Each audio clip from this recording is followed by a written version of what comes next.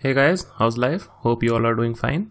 So in this video, we'll be talking about date and time picker dialogs. Basically, these are the pop-ups that you see when you try to select date or when you try to select time. And so that's what we are going to do in this video. So before beginning on, I would like to tell you that if you want to continue with me, you can go to this GitHub link and you can select a branch as startup project. And then you can clone this startup project and then you can continue ahead with me. Or else if you don't want to get the startup project, just go ahead with me and I'll tell you how to do it. So now let's go into Android Studio. So guys, here, this is my startup project. So basically what I've done, I've just completed the UI. So we have two buttons here, that is get date and get time.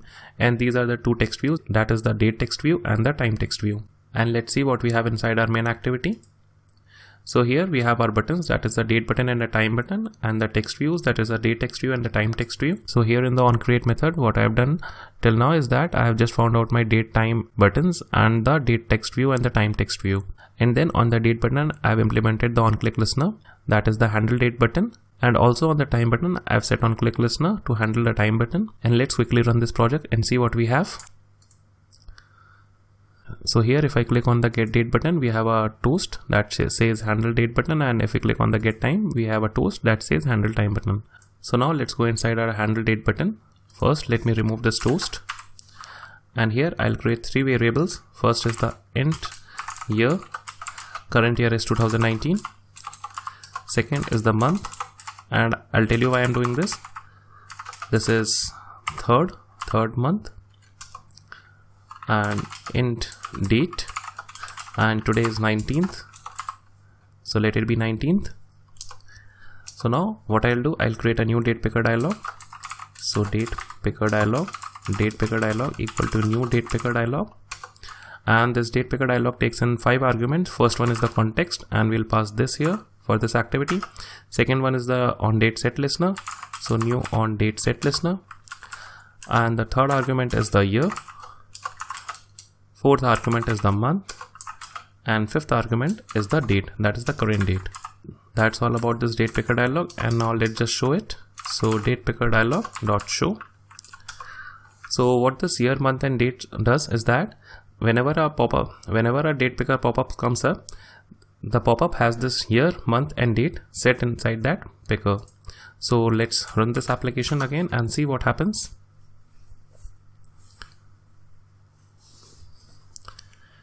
So let me click on date text view, or rather the get date button, and we are getting the date here as 19th.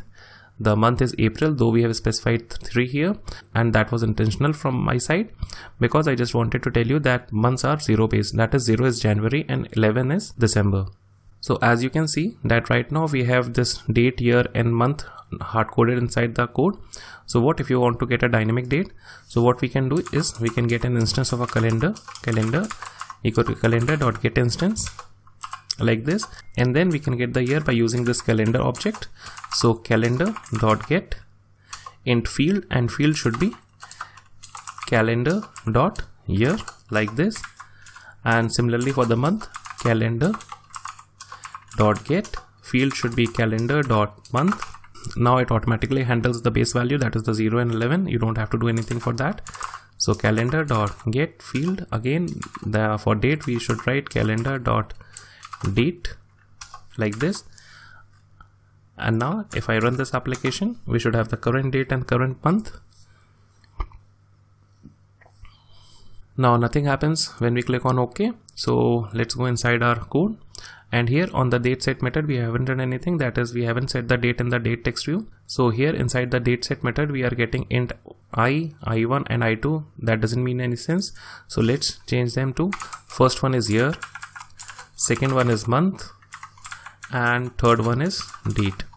So if we want, we can use this date text view dot set text, and let's create a string from this date. So string year plus empty string, then plus month plus empty string, empty space, sorry, and then date like this. And then what I'm doing here, it should be date string, not a string equal to that. Now let's see. Now date string. Now let's run this and see. So if we click on date, and if we want to change the year, we can go to this thing here, and if we go to 2021, and let's select change the month also, we say April, or let's say July, and 26th of July, that's my birthday. And let's click on OK here, and we see that we have the year here, that is 2021. 6 corresponds to July, because again I'm telling you January is 0, that is why July is 6th, and then the date, that is 26th. Now for formatting of this date according to your needs, I'll tell you later in the video. So now first let's go to the handle time button. So now let's remove this. Again we need our calendar instance, so calendar equal to calendar.getInstance. Again we need the r, int r equal to calendar.get calendar.r, and then int minute, because we need, I'm getting these variables because we need to pass them inside the time picker dialog. So calendar.get calendar.minute. Basically this calendar instance will get you the current time, and so was for the date also. So here we'll create a time picker dialog. So time picker dialog equal to new time picker dialog, and again it takes in 5 arguments. So first one is the context, that is this activity. Second is new time set listener, and the fourth argument should be r, and the third argument was the r, and the fourth argument should be the minute, and the last argument should be a boolean value, that is true or false for is 24-hour format. So if you want to show your time picker dialog in 24-hour format, you should pass in true here, and if you want to show your time picker dialog in 12-hour format, then you should pass false here. So now let's show our time picker dialog, time picker dialog.show, like this, and let's set the time also here. Let's create a string time string equals to, and again what we are getting here, first one is the r, and second will be the minute, what we are getting from our time picker dialog. So time string is equal to r should be r, and then minute should be minute, like this. And now let's set the time text view dot set text, and like time string. Let's run it, and I hope everything is fine. And since we have passed true here, we are getting a 24-hour clock here. So let's select 23, that is 11 PM, and then for the time you can select it like this, let's say 30, and here we see that r is 23 and minute is 30. So what if you want your time picker to show the clock in the format that the user has saved in the settings? Like if he has set its phone in 24-hour format, then the time picker should show the 24-hour format, or if the user has set its clock in 12-hour format, then the time picker dialog should automatically be switched to 12-hour format. So for that we can do one thing. We'll create a boolean variable here. Boolean is 24-hour format, and we can get the 24-hour format of the device settings from this thing, that is date format. Notice that there are 3 date formats here. We'll be using the Android text format. So date format dot is 24-hour format, and for the context we'll be passing in this. And here if I change this is 24-hour view to is 24-hour format, now let's run this application, and if I click on get time, we see that I'm getting a 12-hour clock because in my device settings I have set the clock as 12-hour. So if we click on OK, we are getting the time in 12-hour format. So now let's change the settings to have the 24-hour format. So let's change it here, time, automatic time zone, and here we see that we have not used a 24-hour format. So let's just change that to 24-hour format. And now let's go back to our application, and if we click on get time, I'm getting this 24-hour clock because in my settings I have changed my clock settings to 24-hour format. So guys, that's all about this time picker dialog. Now let's see how do we format dates. Now to format date, we again have to use this date format thing here. So first let's see how to format the date. So here what I'm going to do, I'm going to create a new calendar, or rather I'm going to get a new calendar instance. Calendar1 is equal to calendar.getInstance, and now what I'll do, calendar1 dot set, and we need to pass in the field and the value. So calendar dot year, comma, year should be year, that is the selected year, and calendar1 dot set, again the field, calendar dot month should be month, and then calendar1 dot set calendar dot date, comma, date, like this. And in this instance of calendar, we have set up this year, month and date according to our needs. And then what I'm going to do, I'm going to use this date formatter. Now let's create a char sequence, date char sequence, like this. And then we should use the date format, and we should use the android.text.format, date format. And here we need to pass in two arguments. First one is the format string and the second one is the calendar.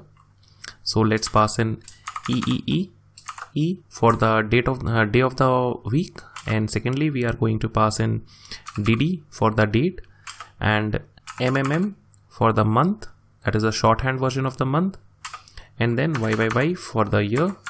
And then secondly we need to pass in our calendar, that is calendar1 which we have just created. And now what I'm going to do, date text view dot set text, and here we just pass our date char sequence. Now let's run this application again, and if we click on get date, and if we select 26th of March and we click on OK, we are getting Tuesday 26th March 2019. And if you are wondering that how do you need to pass in the format string, that is this EEE, DDD, MMM or blah blah blah. So what you can do, you can go to this link here. I'll provide this link in the description below. Basically this is for Swift, but the format string is same for Swift or whatever the language you are using. So here I'm using Java, so it works here also. If you're using Kotlin, if it will work there also. Language doesn't matter here, we just need to get the format string. So you can go to this link here, and so you can go through these examples and you can see what kind of date you want to show in your application, and accordingly you can pass that string. So now let's suppose if we want to just pass in like this March 18, 2019, we can just copy this string from here. Now let's go back to Android Studio and we'll just change this format string to that string which we have just copied. And now let's run our application again and we'll see what happens. So let's select 20th of March and click on OK. We are getting March 20, 2019, and that is the same thing as this thing here. So now let's see how to format time. To format time again, what we need to do, we need to get our instance of a calendar, calendar1 equal to calendar dot get instance, like this. Now similarly as in the date picker dialog, calendar1 dot set field should be calendar dot r, and r should be r, and calendar1 dot set field should be calendar dot minute, and minute should be minute, which we have just got back in the callback method.